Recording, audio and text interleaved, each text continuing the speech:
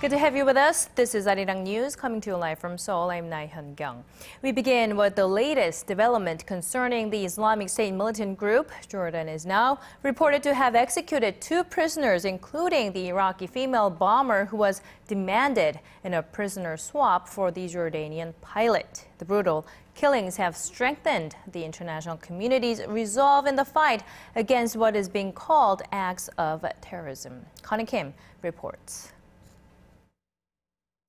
Jordan has executed 2 prisoners in retaliation against Islamic State militants for the horrifically brutal death of pilot Moaz al-Kasasbeh.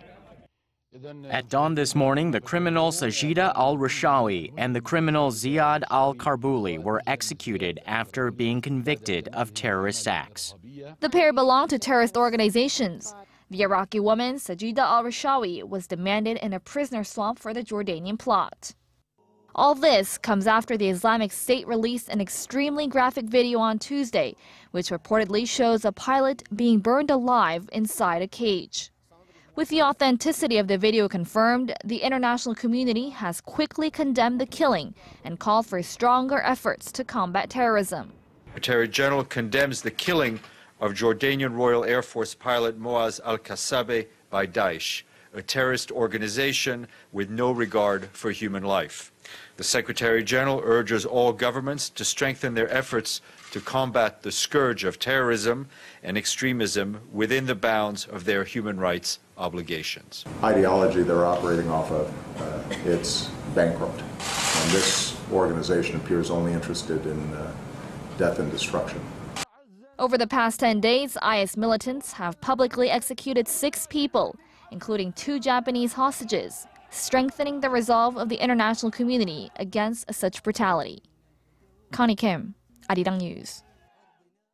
Now, reports are coming in that a Taiwanese Trans-Asia Airways jet hit a bridge and crashed into a river mid-morning local time in Taipei. The figures haven't been confirmed yet, but various media outlets are reporting that at least 9 people have been killed and dozens injured so far. A total of 53 passengers and 5 crew members are believed to have been on board the plane that was flying to Kinmen from Taipei. Rescue operations are ongoing as we speak. Officials are trying to pull out many of the people still trapped inside the plane as the fuselage is lying on its side in the river. Video footage taken by passing drivers show the passenger jet clipping the bridge shortly after taking off. The cause of the crash is not yet known. And we will have more updates as they become available on our later newscast. Let's move on to other stories we are following at this hour. North Korea says there's no longer a need for the regime to hold talks with the United States. The latest statement out of Pyongyang comes a matter of days after its invitation to a top U.S. diplomat was rejected by Washington. Hwang Sung-hee has the details. North Korea has officially stated that it no longer intends to engage with the United States. In a statement released Wednesday, the National Defense Commission said the North Koreans are not willing to sit at the negotiating table with Washington when the latter seeks to bring it down. The commission, which is the regime's most powerful ruling body, is referring to a remark made by U.S. President Barack Obama in a recent YouTube interview. And it is very hard to sustain that kind of brutal authoritarian regime in this modern world. Over time, you will see a regime like this collapse. The commission went on to warn that the U.S. hostilities will be met with a just counteraction focused on inflicting the bitterest disasters upon the United States. North Korea may find itself cornered after the U.S. turned down a number of its offers. Pyongyang said last month that it was willing to suspend nuclear testing if joint military drills between the U.S. and South Korea were halted, an offer flatly rejected by Washington. North Korea invited Chief U.S. Envoy for North Korea Policy Sang Kim to Pyongyang last week, only to be turned down again. While the regime blames Washington for the current deadlock in dialogue, the U.S. has continuously insisted it remains open to talks. It says the only condition for resuming dialogue is for the North to demonstrate a willingness to give up its nuclear ambitions. Hwang Sang-hee, ARIRANG News.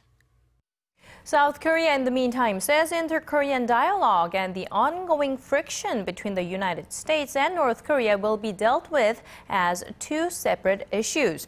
Unification Ministry spokesperson Im Byung-chul said during a press briefing today that Seoul will push for dialogue with Pyongyang regardless of the regime's heightening tensions with Washington. Im added that South Korea maintains its basic stance of building trust with the North through dialogue and cooperation.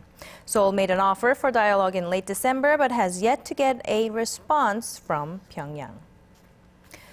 The top nuclear envoys from South Korea and China will meet in Beijing today for talks on efforts to denuclearize North Korea. Seoul's foreign ministry says Hwang Jun-guk and his Chinese counterpart Wu Da-wei will be resuming where they left off last October. The two officials will not only discuss ways to prevent North Korea from further developing its nuclear weapons program, but also talk about the possibility of reviving the stalled six-party denuclearization talks last held in 2008. The meeting today follows trilateral talks in Tokyo last week among nuclear envoys from South Korea, the U.S., and Japan on bringing North Korea back to the stalled six-party talks.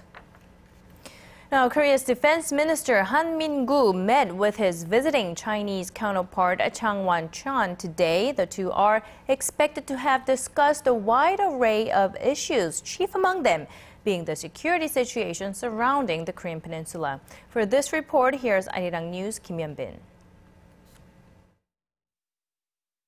Chinese Defense Minister Chang Wan-chun is holding talks in Seoul with his South Korean counterpart Han Min-gu.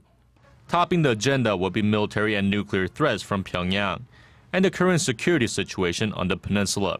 The Defense Ministry is also expected to call on China to put more pressure on Pyongyang to end its nuclear program. They will also discuss ways to further boost bilateral cooperation, including the establishment of a direct military hotline between the two ministers. The two countries have had hotlines between their navies and air forces since 2008. And have had discussions on setting one up for the defense ministers since 2007, but put it off as China was hesitant to risk its relations with North Korea. The communication channel is widely expected to enhance security on the Korean peninsula and cooperation on North Korean threats, as the ministers will have direct access to each other. Chang is the third Chinese defense minister to visit South Korea. The last visit of a Chinese defense minister to Seoul was in 2006. Chang is scheduled to return to Beijing on Thursday. Kim Hyun-bin, ARIRANG News. And North Korea is demanding the United Nations retract its resolution on the country's human rights record. Pyongyang's state-run Korean Central News Agency says North Korean Foreign Minister Lee Soo-yong sent a letter to the UN asking it to revoke the adopted resolution, saying it's based on false information. North Korea has been demanding that its human rights record be expunged since last month, when North Korean defector Shin Dong-hyuk admitted that he had falsified parts of his story about his experiences in a prison camp. Lee has reportedly said Pyongyang is willing to talk about its human rights record when the UN withdraws its resolution.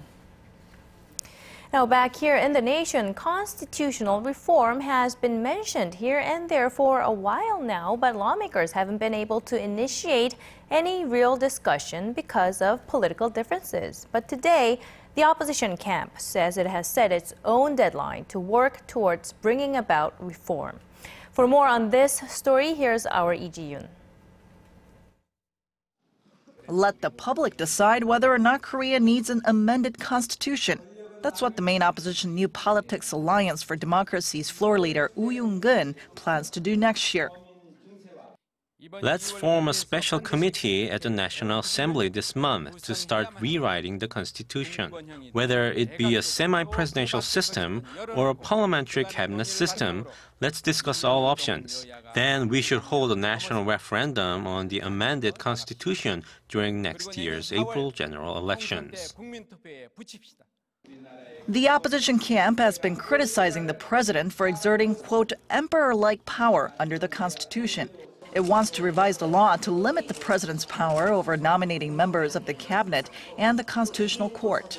party is also pushing for a system in which the prime minister would take the administrative power, and such power would be guaranteed by the legal system, not by the president. However, the opposition camp's efforts to move forward with the issue faces a tough road ahead. For one, President Park Geun-hye refuses to discuss the issue. She says doing so would only shift the public's attention away from her economic initiatives, which she believes is a priority for the nation right now. The ruling party's new floor leader, Yoo Seung-min, also said Wednesday that they would need more time to discuss the issue because of contradicting views within the party. The current constitution was last revised in 1987 with the end of the country's military rule. Lee Ji-yoon, ARIRANG News. And at the nation's top office, President Park Geun-hye has asked the cabinet and staff to establish smoother coordination with the presidential office. The president hopes the move will reassure the public that she is listening to their concerns. Choi Yu-sun has this report. Amid a public backlash over the government's tax policy revisions and its suspension of reforms to the National Health Insurance Program, President Park Geun-hye called for greater coordination between the cabinet and her office. 새로 신설이 되는 정책 조정 협의회를 통해서 청와대와 내각 간의 사전 협의와 조율도 강화해 나가기를 바랍니다. She emphasized that officials must clearly understand how a policy will affect the lives of the public through simulations and data analyses. Otherwise, she said, its purpose will eventually be defeated. The president did not, however, respond to bipartisan calls for administration to decide between increasing taxes to add welfare benefits or scaling down on welfare to avoid raising taxes. Earlier on Tuesday, ruling party leader Kim Moo-sung had heavily criticized President Park's election pledge to increase welfare without a tax hike. A recent poll showed 65% of Korean people thought it would be impossible to expand welfare without raising taxes. I agree with them, and it would be wrong for a politician to deceive the public by promising more welfare without raising taxes. Instead, Kim said the priority should be to review where the welfare budget is being spent and to seek ways to reduce expenses before opting to raise taxes. As for the government's backtracking on health insurance reforms, Kim vowed to initiate better communication between the party, government, and presidential office. Choi Yu-sun, ARIRANG News.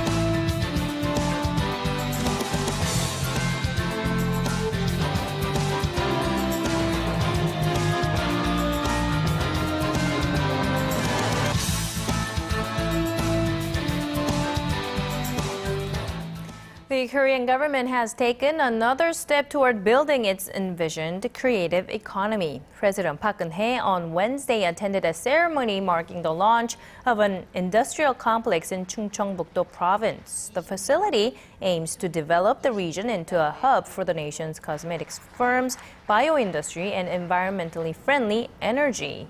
LG Group will be working closely with the complex to develop medical equipment and eco-friendly energy. LG and other related research centers will give the intellectual property rights for 29,000 items to small and mid-sized companies and startups.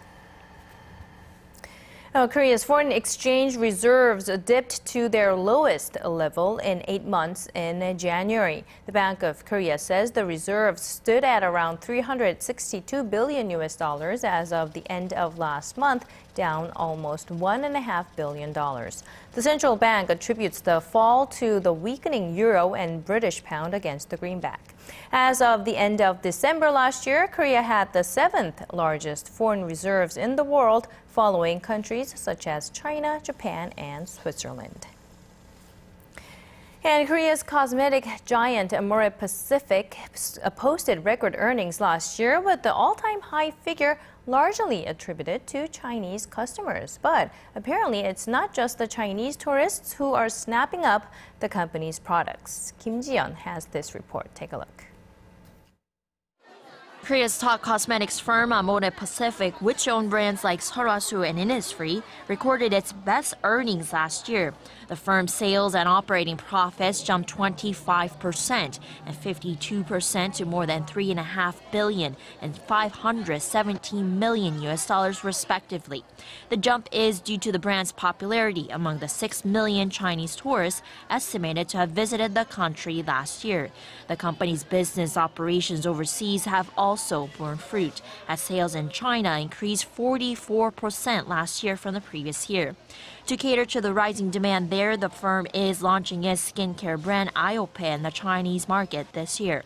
Meanwhile, its low-end brand Innisfree is expanding into other Asian countries, such as Singapore, Malaysia, and Taiwan, as well as the United States. Striking the iron while it's hot, Amore Pacific expects a sales increase of 13% this year to more than $4 billion, in addition to a 15% increase in operating profits this year from the previous year to $612 million. Amore Pacific's target stock price has been raised by 10% on Wednesday to nearly $3,000 by High Investment and Securities and Dongbu Securities. Amore Pacific was founded in 1954 and is currently led by CEO Seo Kyung-bae. Last year, it merged with one of the country's largest distribution companies, CJ GLS. Kim Jeon, ARIRANG News. Now, if you ever wondered what the best-selling compact hatchback car in Korea was last year, we have an answer. It's Volkswagen's Golf. Industry insiders say this is significant because it's the first time sales of an imported car outpaced those of a domestic one in a particular model group. Local auto industry sources say Volkswagen sold nearly 7,240 units of the Golf last year, up 24% from a year earlier, outstripping its main rival, the Hyundai i30, which posted record low sales of fewer than 6,700 units. Market watchers believe the latest trend is an indication of the growing popularity and availability of imported cars in Korea in recent years. Now, global oil prices have rebounded significantly, jumping nearly 20% in the space of just 4 days. But is this a sustainable turnaround or a blip before prices head south again? Hwang Ji-hye has this report. Global crude prices have risen every day for the last 4 days, with prices gaining 19% over the period. That marks the biggest advance since January 2009. U.S. benchmark Western Texas Intermediate crude prices hiked 7% on Tuesday to $53 a barrel, while Brent oil finished up almost 6% at around $58 a barrel. The price gain came on the back of major energy companies announcing plans to streamline operations as a means to stem plummeting oil prices. BP made the latest move on Tuesday, saying it will slash spending on assets and investments by as much as $6 billion this year. So, are oil prices going to keep rising? CMC Markets' Michael Hewson is skeptical, saying energy companies might have to prepare for prices to drop again. It's going to have to keep a lid on costs. It's going to have to be very forensic in terms of future capital expenditure, and it's going to have to get used to essentially a much lower average oil price over the next 18 months to 2 years. Traders also believe U.S. crude inventories will continue to rise, while temporary factors like strikes at U.S. refineries affected the 4-day rally in oil prices. Hwang Ji-hye, ARIRANG News. Bringing you the fresh updates from stories breaking in Korea and abroad. We give you a bigger and better picture of the world. Join Laah Hyun-kyung live from Seoul.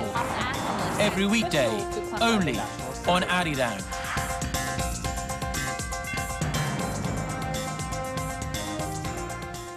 A Korean man who was kidnapped by militants in the Philippines 2 weeks ago has been released and reunited with his family. Seoul's foreign ministry says the 55-year-old with a family name Yoon is back at his home in the Philippines after his wife handed over an undisclosed amount of money to his abductors.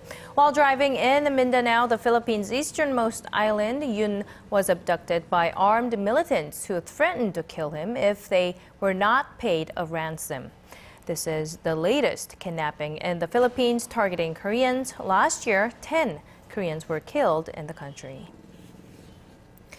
In what would be a first, UK lawmakers are on course to approve a controversial fertility procedure that would allow doctors to create babies using DNA from 3 separate individuals. Following 90 minutes of heated debate, MPs at the House of Commons passed the bill Tuesday, and now it moves on to the House of Lords. UK Health Minister Jane Ellison called the measure a bold but a considered and informed step. But critics say it would enable doctors to cross a fundamental ethical boundary and potentially be a step closer to creating designer babies. The 3-parent in vitro fertilization technique would combine DNA from a female donor with the DNA of mothers with mitochondrial deficiencies to help stop the genetic disease from being passed on to the child. And in cultural news, The Hen Who Dreamed She Could Fly, if you remember, is a children's story loved by many people in Korea and around the world. Now, there's a new musical theater adaptation for the stage, much to the excitement of its many, many fans. Our Im Yoon-hee has this preview. Hwang Sun-mi's children's book 마당을 나온 암탉, or The Hen Who Dreamed She Could Fly, is an award-winning bestseller. Since its publication in 2002, it's been translated into many different languages, reaching a global audience and taking on many different forms, including a movie in 2011. Now the story of this little hen takes to the stage in the form of a musical. When we talk about imagination, people often refer to what you see in movies. But this production is just as imaginative as anything you will see on screen. In the story, Leafy the hen wants to escape from her cage. She has dreams of living her own life, of marching to her own tune, and she wants to take her egg with her. The story is about freedom and individuality, and persevering till the end. And though it's most popular with children, the production is not just for young viewers. From singing and dancing to valuable life lessons, the story of Leafy is something we can all relate to. The core of the story is similar to what people go through every day, so it has the potential to be a bestseller everywhere. Leafy so desperately wants to fly, but for this hen, it's all about the journey.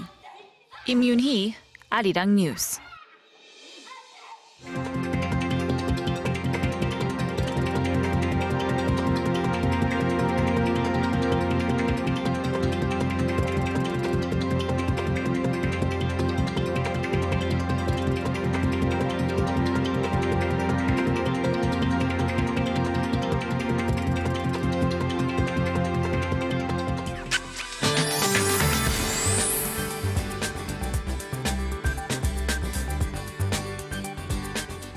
Welcome back. I'm Michelle Park here with the latest weather forecast. Today is Ipchun here in Korea, which means the beginning of spring.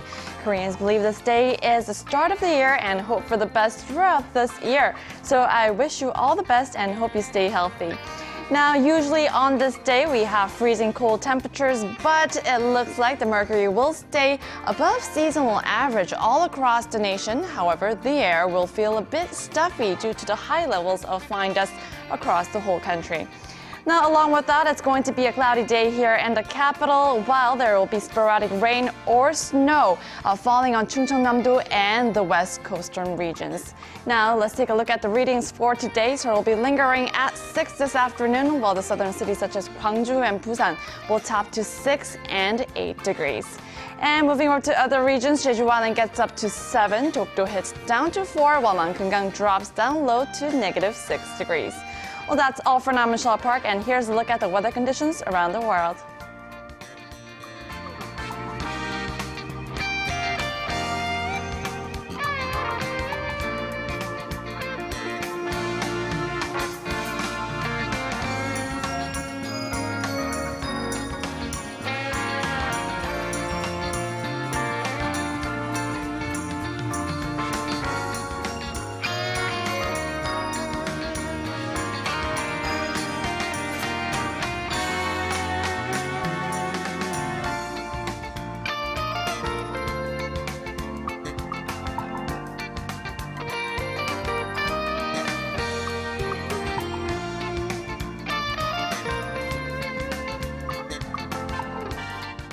And that's it from us at this hour. From me and the rest of the team, thanks for staying with us. More updates coming up at 6 p.m. Korea time.